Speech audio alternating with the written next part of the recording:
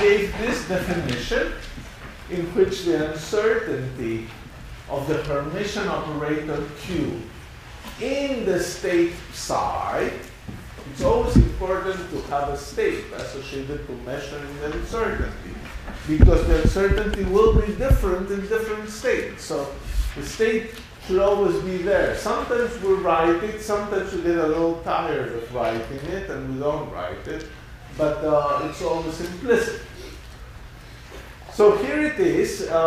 From the analogous discussion of random variables, we're led to this definition, in which we would have the expectation value of the square of the operator minus the square of the expectation value.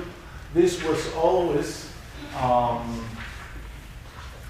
this is always a positive quantity, because as claim 1 goes, it can be rewritten as the expectation value of the square of the difference between the operator and its expectation value. This may seem a little strange. You're subtracting from an operator a number, but we know that numbers can be thought as operators as well. Operator minus a number acting on a state is well defined. The operator acts on the state, the number multiplies the state. So this is well defined. And claim 1 is proven by direct computation.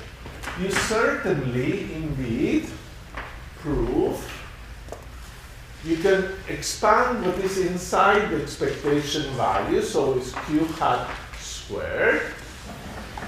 And then the double product of this Q hat and this number. Now, the number and Q hat commute, so it is really the double product. You have A plus B times A plus B, you have AB plus BA, but if they commute, it's 2AB, so this is minus 2 Q hat,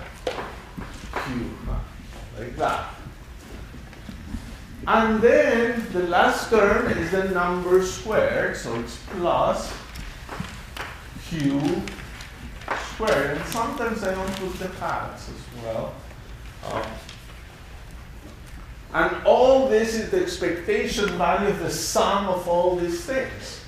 The expectation value of a sum of things is the expectation value of the first, plus the expectation value of the second, plus the expectation value of the next. So we can go ahead and do this, and this is therefore expectation value of Q squared minus the expectation value of this whole thing.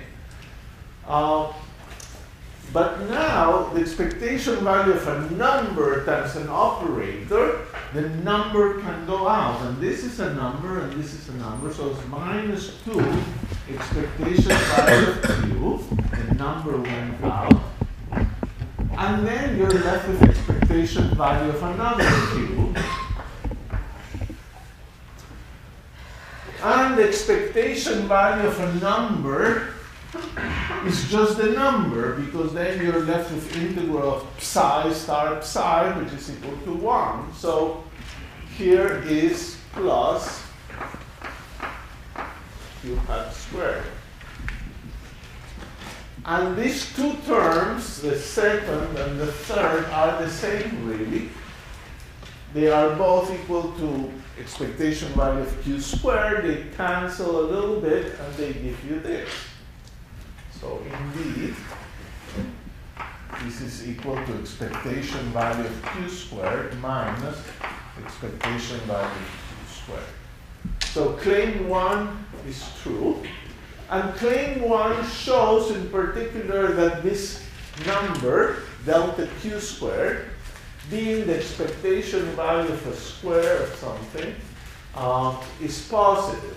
Well, we'll see it more clearly in a second when we have claim number 2. And claim number 2 is easily proven. That's another expression for uncertainty. For claim number 2, to start with the expectation value of Q minus q squared like this, which is the integral dx psi star of x and t, q minus expectation value of q, q minus expectation value of q on psi.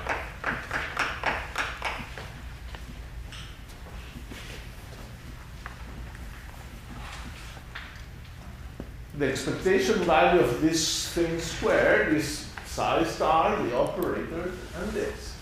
And now think of this as an operator acting on all of that. This is a Hermitian operator.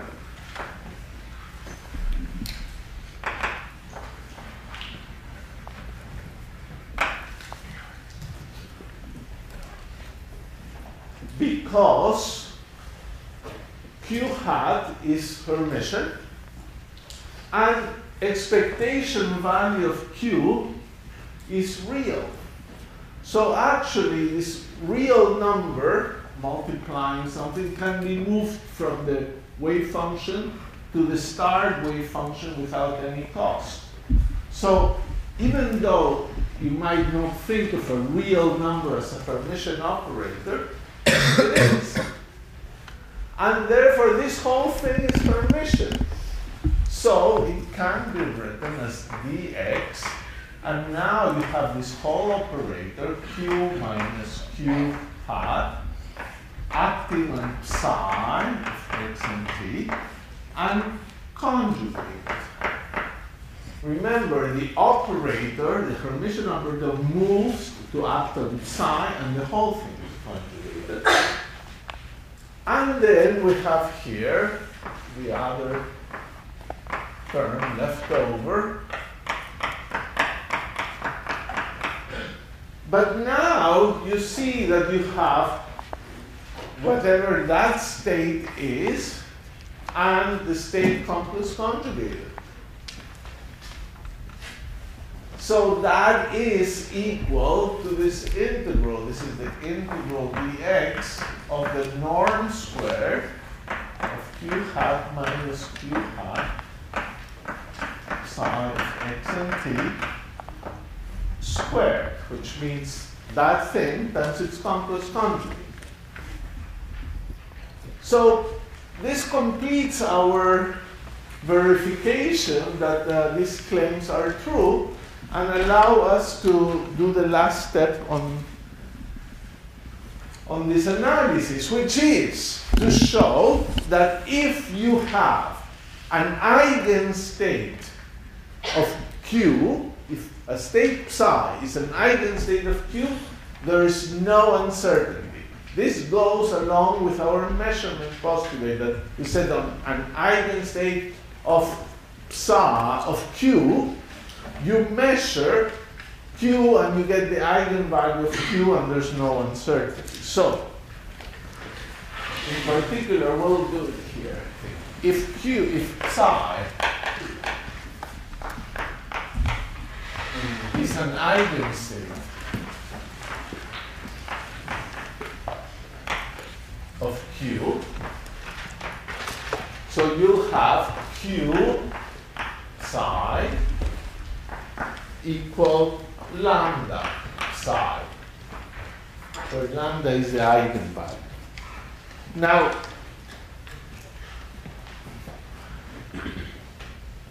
this is a nice thing. It's stating that the state psi is an eigenstate of q, and this is the eigenvalue. But there is a little bit more than can be said, and it is, and it should not surprise you, that the eigenvalue happens to be the expectation value of q on the state psi.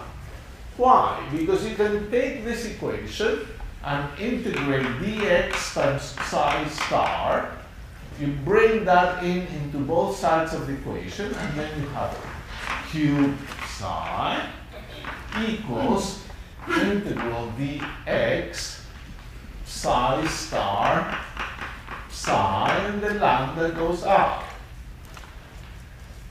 since my assumption, whenever you do expectation values, your states are normalized, this is just lambda. And by definition, this is the expectation value of Q. So lambda happens to be equal to the expectation value of Q. So sometimes we can say that this equation really implies that Q hat psi is equal to expectation value of Q and psi times psi.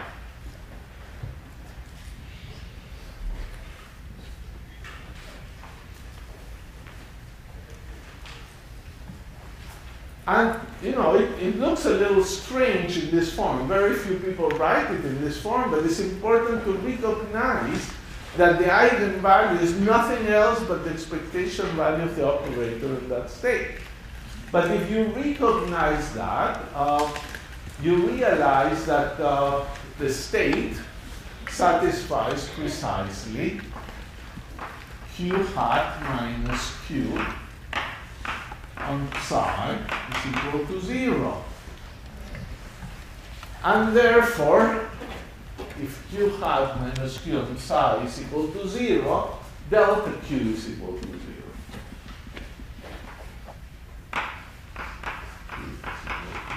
By claim 2. Q hat minus Q expectation value kills the state, and therefore this is 0. Okay, the other way it's also true. If delta Q is equal to 0, by claim 2, this integral is 0, and since it's the sum of squares that are always positive, this state must be 0 by claim 2. Then you get that Q minus Q hat psi is equal to 0, and this means that psi is an eigenstate of Q. So the other way around it also works. So the final conclusion is delta Q is equal to 0 is completely equivalent, I'll put it on psi, to psi is an eigenstate of Q.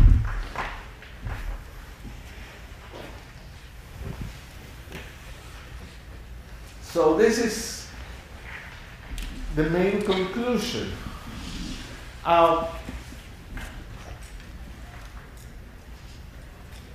Also, we learned some computational tricks.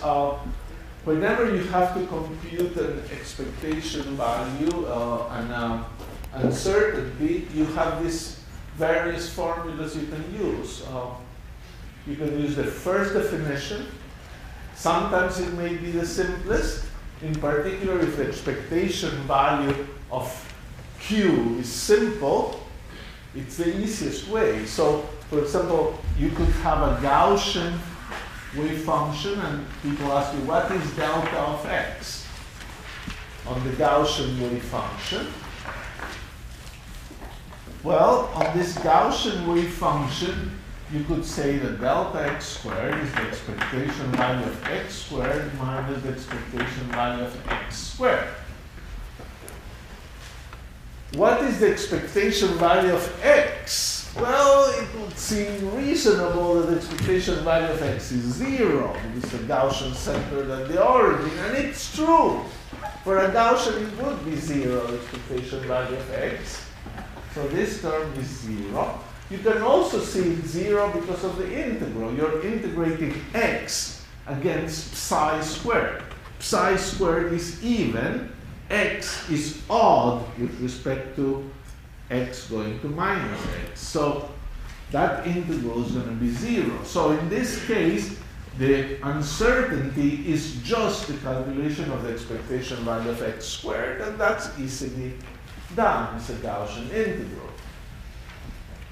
The other good thing about this is that even though we have not proven the uncertainty principle, in all generality, or we've only motivated it, it's precise with this definition. So when you have that delta x, delta p is greater than or equal than h bar over 2, these things are computed with those definitions. And then it's precise. It's a mathematically rigorous result. It's not just hand waving. The hand waving is good, gives you insight, but the precise result is more powerful.